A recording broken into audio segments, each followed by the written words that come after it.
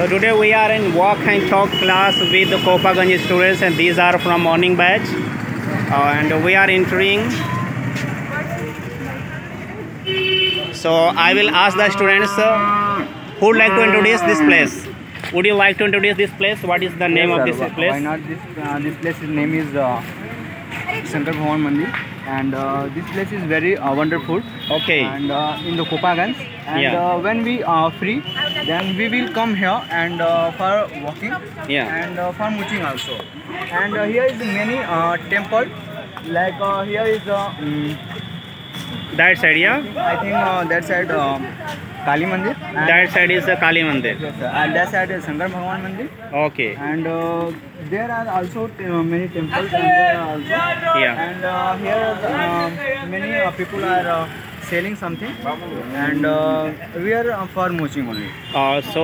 Would you explain about this place, sir? Because this is very famous in Kopaganj. Yes, this is a Shiv temple in Kopaganj. This is located in front of Kopaganj Thana.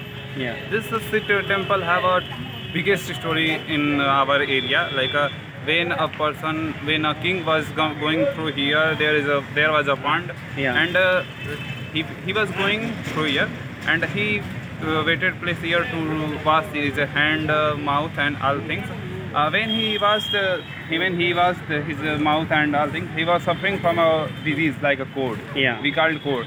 When he washed his mouth and hand, after some time he recovered from that disease, and when he recovered, he was thinking why this happened and how this could be possible.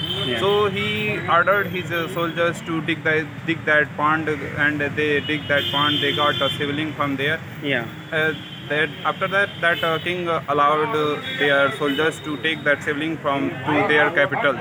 But when they started digging, they were not finding the last of that shivling. So after Sant came and he said, you can't take this shivling to your capital. Only you can make a temple here, you can worship here, and you can give a donation to either to make a big temple. So the king decided to set a temple here. After that, they set up a temple. They built something like this. So after that, this is too much famous for our Hindu society. In the month of Sawan.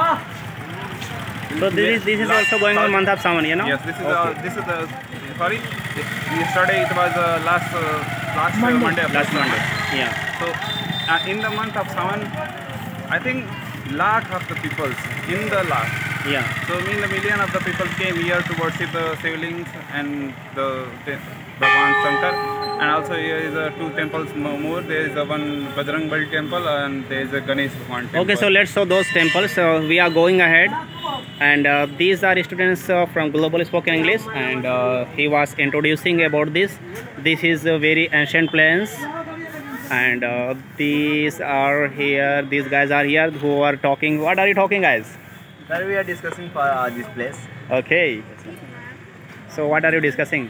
Sir, that for what we are coming and what we are doing. Okay. And, what we should to eat here, because it's a morning time. And many persons. So how do you feel?